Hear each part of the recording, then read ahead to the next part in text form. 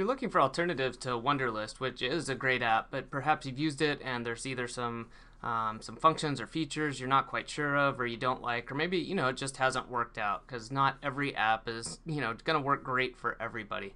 But as far as alternatives go, there are several. Some of the more popular ones, we'll start with the obvious, Evernote. That isn't probably going to be the top choice to replace it for everybody, but there are ways to do it. If you're not familiar with Evernote, well, one, you should definitely check out Evernote first. But then secondly, it works with notebooks and notes. So you have notebooks, and then once you create a note, you can give it titles, tags, so that you can just see there's ways to arrange this. You can tag things, with projects, or you could have them in folders and tag by important topics, things like that.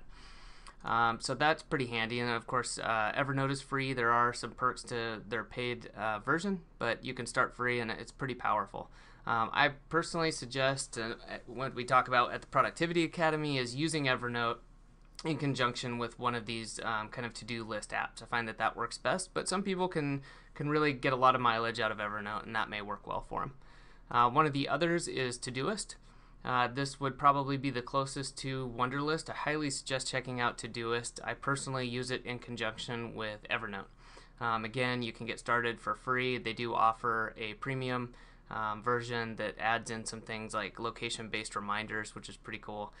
For example, you can have it on your phone, Android or iOS, and when you set up a location-based reminder, maybe you're within a certain distance of shop XYZ, it reminds you to do whatever task you had set up.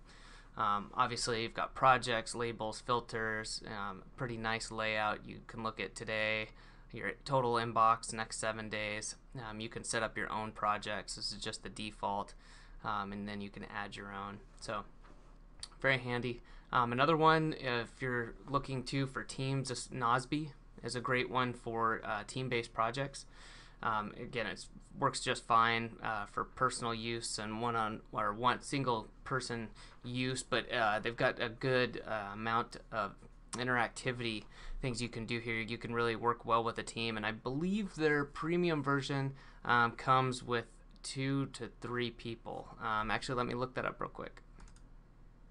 Okay, so I just went and checked, and it is, when you get the premium version, you get 2 people, or you can invite someone to work as well, and then beyond that, they do charge. I'll flip over here real quick.